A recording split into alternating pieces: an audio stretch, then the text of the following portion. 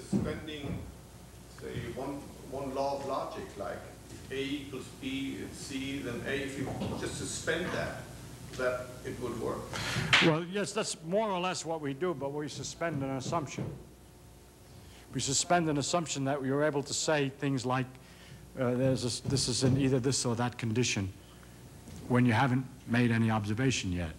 And then we can continue to think straightforwardly, and it's the most efficient way of doing it as far as we know. There might be another way, by suspending some particular rule of reasoning and keep the old assumptions, but I don't know a particular way. And I'm just used to the way everybody else does it, which is to change the statement. We have a different statement. I'll just make words which won't mean anything to most, but we're going to say things like, a particle has an amplitude to be in this condition or that condition and so on. Not a chance or a probability or a reality of being in this condition, but another quality. And we would work with these so-called amplitudes and tell you how to combine them.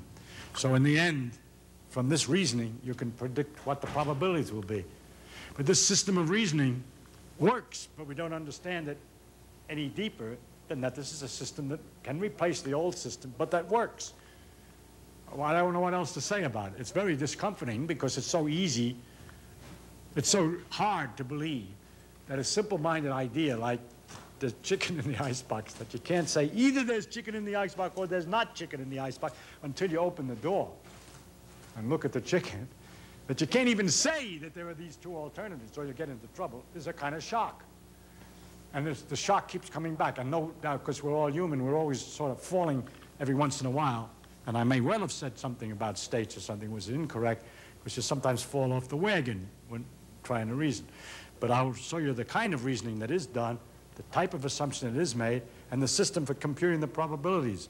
But you'll be very dissatisfied by all that, because it all looks so crazy and abstract and mathematical and dopey, and you don't know why it works. And you say, well, wait, why? Same question. Why is it going to be this? We can't answer. Well, I mean, but I can tell you what the machinery is that we do use to figure out the probabilities. But the machinery wouldn't help to understand this. I mean, there could very well be that there is a complex world you're entering in which the common ways just don't work anymore. That's what we think it is, actually. That's what I think it is.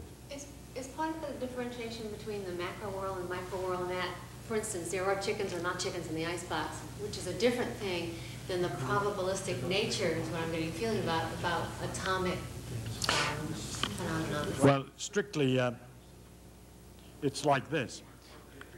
When a thing is as big as a chicken or an icebox, since I can find out what's in the icebox by tapping it, by listening to the vibrations, by weighing the icebox and so on, there's all a situation that's so large. A chicken is so many atoms, it's so big, and it's light shining off it. So it's like this bulb, which is emitting photons in all directions. It's already made billions of copies of certain information, whether it's in or it's not. So that idea that we can't tell for a chicken is really an extreme.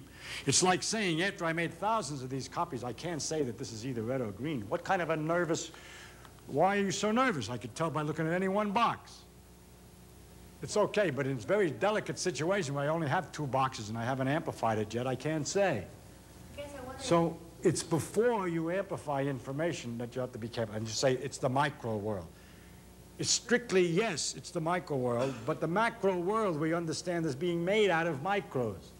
And so it's technically true of the larger world, but it's harder to get the situation because you have to be very delicate. So in other words, yeah. It's not because of the probabilistic nature, let's just say of nature playing dice or however you want to that actually exists in a sense, if one's allowed to actually exist in that thing. In other words, I no longer have a need to say that nature has, it's free in this box. I mean, all of them in this box or that box, but I can see 3, 4 kind of probabilities happening.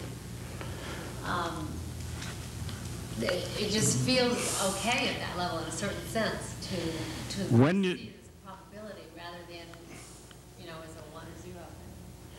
It's not just probability. It isn't just probability that gives us our difficulty. We've discussed probability earlier, and there's a probability in classical physics if you don't know the details well enough.